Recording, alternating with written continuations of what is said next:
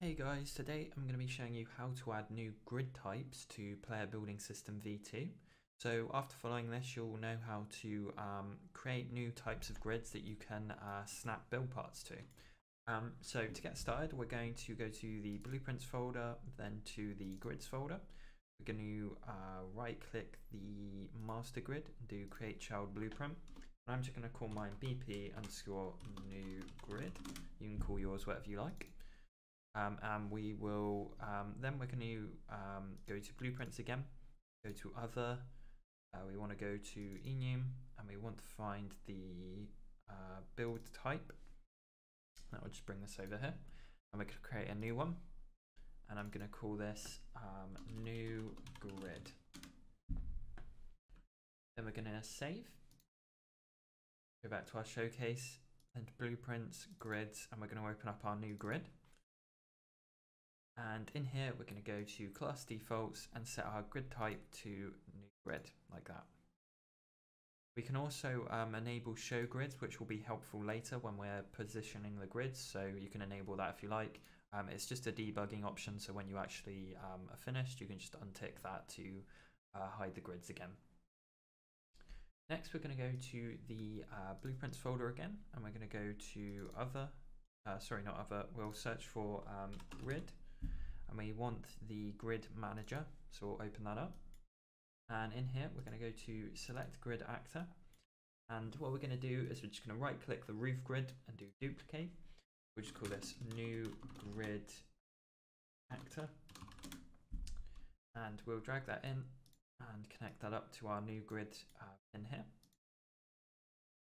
Next, we're going to go to create grids or create grid actor. And in here, we're just going to copy what's already done with the other grid. So we're going to set our new grid, get the new grid variable, and connect that up here, and plug it in like this. Node as well. Then we're going to go back to our showcase and then to the player building system, and we're going to search for function.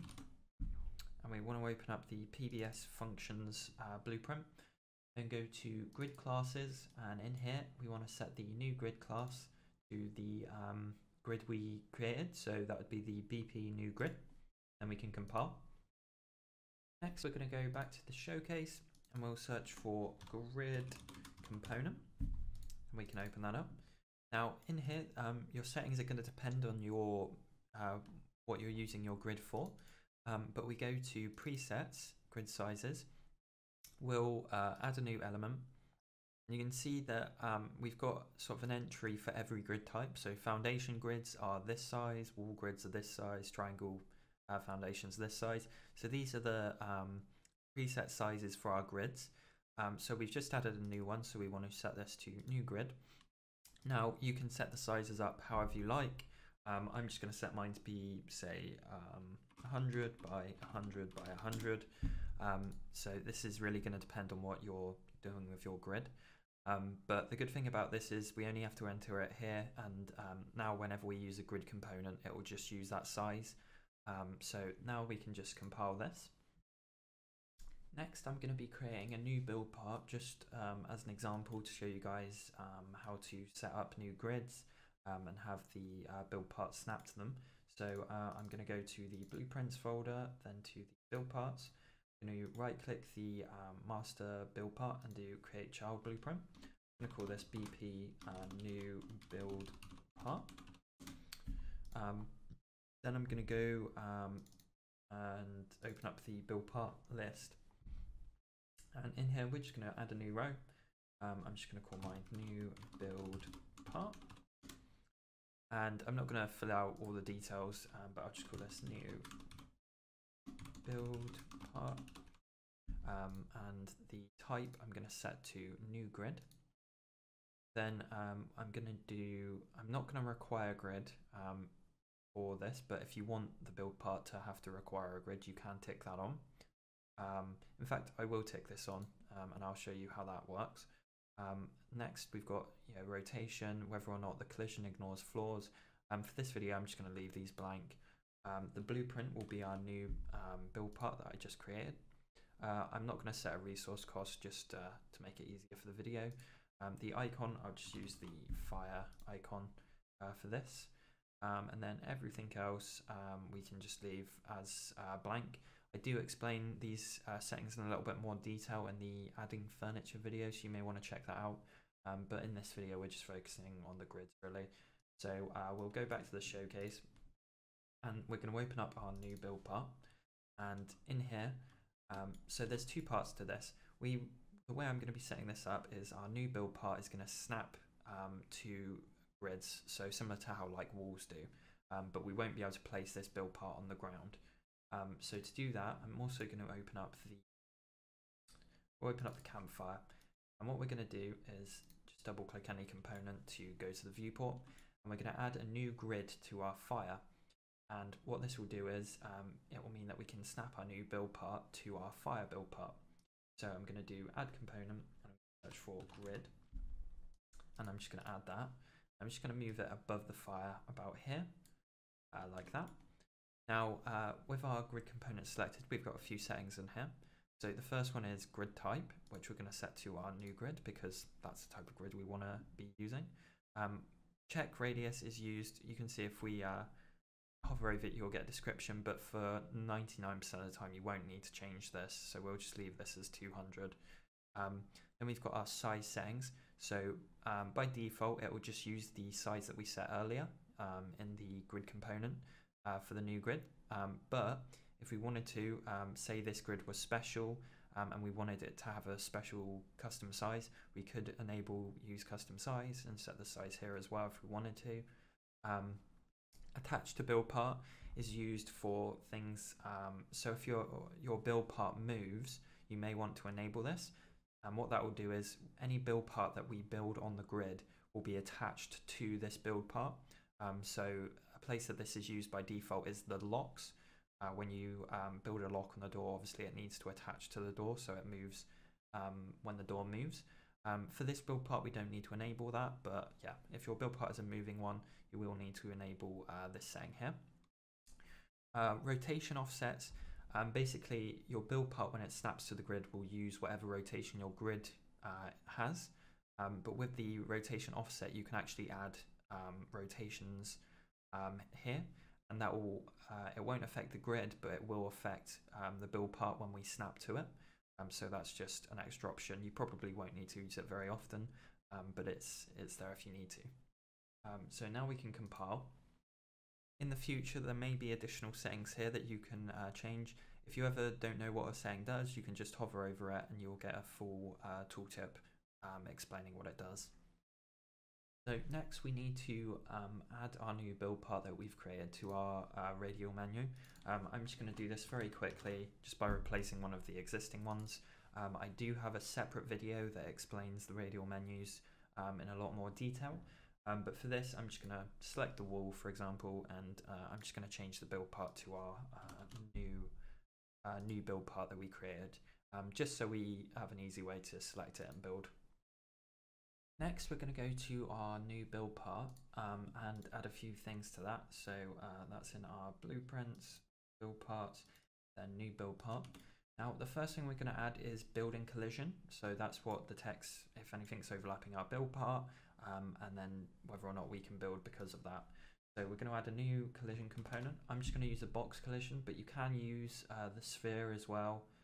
So I'm just going to add that. I'm just going to call mine build collision. Then the important thing is once you go into tags, you need to add a new tag, and it needs to be build collision. It needs to be one word, and it needs to have the two capitals. And this is what tells the system that this component is our build collision. So I'm just going to scale mine. I'm just going to turn off the snapping. I'm going to scale my build collision up a little bit just so we can see it, like that. And then anything that overlaps that will stop our building. If you want to, you can have multiple ones of these. You can just duplicate it or add a new component. And all you need to make sure you do is add this tag, and it will use any of the components that have that tag as its build collision. So we can compile that. Next, I'm going to add a support component. And what the support component does, we When you add it, just make sure you select the default scene root, and it will add it to the root. And what this does is when we try to build our build part, it will do a check at this location. Let's get rid of the tag search here. It will do a check at this location for whatever build parts we set here in the details. And if it finds it, then it says, okay, this build part is supported and we can build it. So we're going to add supporting build parts. I'm just going to add a new one, and I'm going to set this to furniture, because what we want this, how I'm setting this up to work is we'll be able to snap our build part above the campfire, and then it will detect that the campfire is there using the support component here. So I'm just going to set mine to furniture, but you can use any build part you like. Support amount. So this is used if you have multiple support components, which you can do. And the way it works is, say you wanted it so that you had 2 support components and both of them had to detect a build part at their location, you would set the support amount for each one of them to 0.5. And then if both of them detect a build part, the total amount is 1, and 1 means that the build part can be built. So if you had 4 of them, then you'd probably do 2.5 or whatever else. So that's how you can set it up so you can have multiple support components. Next, we've got the check radius. This is how big a check it does for a build part at its location. You're probably not going to need to change this from 100. 100's probably fine. Indirect support, you won't need to use. This is used for the floors. The collision type, this should just be set to build part at all times. And then you've got the debug mode that you can use, and that will show the radius of the check that it's doing. For this, we're just going to leave that ticked off for now. But for now, I'm happy with my build part, so I'm just going to compile that. The good part about these is we can actually edit them while we're playing in game, and I can show you that in a little bit. But for now, we're going to jump in, and we're going to build our campfire quick, like that.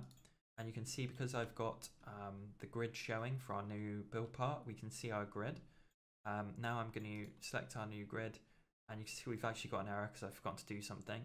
That basically just means that in our build part, so new build part, go to class defaults and find the build part setting. Here we need to make sure we've set our build part. So for me, that's new build part, and then we can just compile. While we're in here, you can also set the build part's health and whether or not it shows the health bar UI when the player looks at it here. So now we can jump into the game and give this a quick test. So I'm just going to create my campfire first. We can see the grids there. Then we want to select our new build part. You can see it's automatically just snapped to that straight away. If I try and build it anywhere else, it's gone red. And then I can just click to place our build part, and it's attached to our campfire. So that's pretty much it for our, setting up our grid. If I wanted to, I can demolish that, and I'll show you quickly how we can edit our grid, edit our build part during gameplay. So I'm just going to pop this window out, and you can actually see if I select, say, this is our collision. If I start moving it down, it's now colliding with the campfire and it's gone red, and that's actually updating in real time. We can also do the same thing with the support component as well. So right now, our support component is roughly around here, and it will be colliding with our campfire. So it knows the campfire is there and we can build. But if I say move it over here, our support component no longer hits the campfire, so our build part can't be built. So I can just move that back, and now it's redetecting it again, and we can place. We can also, because our cube is using a support component, so it requires the campfire to be there to be supported. If I delete our campfire, it will just delete our cube automatically. Obviously this is a fairly basic example, but you could then go in and add grid components to your new build part and have build parts attached to it, and you could set up the support components to require the new build part. And then if we deleted the campfire, it would delete all of the build parts attached to the new build part. So that's pretty much it for this video. Hopefully you guys found it useful. If you have any questions, please leave a comment. Thank you for watching.